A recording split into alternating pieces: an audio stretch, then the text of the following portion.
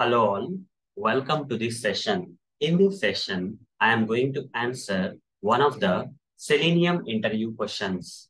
That is, how to locate a link using its text in Selenium. Let me answer. In order to locate a link using its text in Selenium, we have to use a locator known as link text locator. There are different locators in Selenium like ID, name, class name, XPath, CSS, link text. Okay. But link text is the locator which will locate the link with the help of its text. Okay. So let me practically demonstrate this for you. For that, I'll open this browser and show you an application where there is a hyperlink. Okay.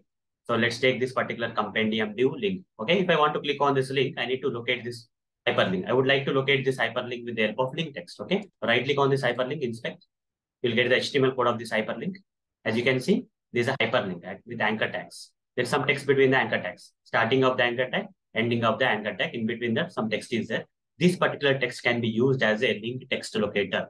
Okay, link text locator, which will help us in locating this particular link on the page. Okay, copy this text between the tags, which is nothing but link text locator.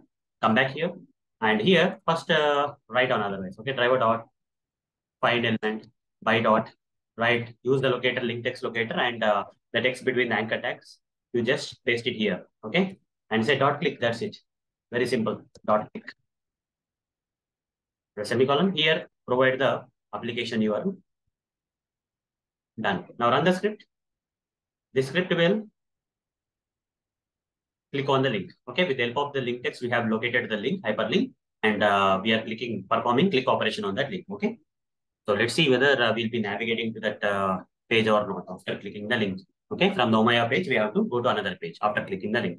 You see, the link got clicked. We get navigated here. We got navigated here. So hope guys you got the answer for this question. So that's all for this session. Thank you. Bye bye.